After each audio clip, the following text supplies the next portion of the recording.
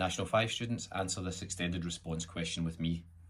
So it says by 1 o'clock, the blood glucose levels had returned to normal from its lowest point.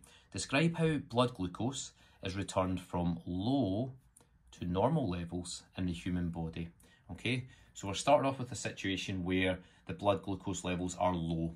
Now I always teach my students this rhyme: when the glucose has gone, release glucagon. Okay, so when blood glucose levels are low, the glucose is gone, so therefore the pancreas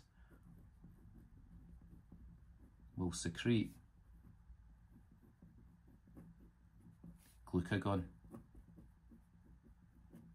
Okay, so that's step one. When we have low blood glucose levels, that glucagon will be released by the pancreas. That glucagon then, travels in the blood, like all hormones. It travels in the blood. It's a chemical messenger, so it travels towards its target tissue. Its target tissue in this case is to the liver. Okay, that's the target tissue of glucagon. And then within the liver, the stored carbohydrate that's called glycogen is broken down into glucose. Okay, that is broken down into glucose. So that's 1 point, 1 point, 1 point, and that's the 4th point there.